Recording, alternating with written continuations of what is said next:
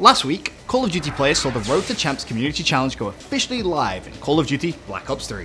Keep an eye out on the black market on PlayStation 4, Xbox One, and PC to see a progress bar that shows how far along the community has come to complete the challenge. The goal is to get a total of 350 million online matches played by September the 2nd.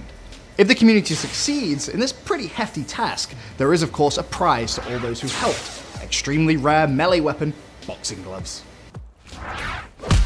Treyarch seemingly realized the size of the task was pretty hefty, and thus also has rewards lined up as the community reaches 25%, 50%, 75%, and of course 100% of the overall goal.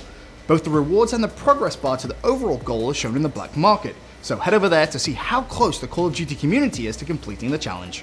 Aside from giving every fan a reason to play, more importantly, it raises the awareness for the Call of Duty World Championship held at Call of Duty XP in just a few weeks' time.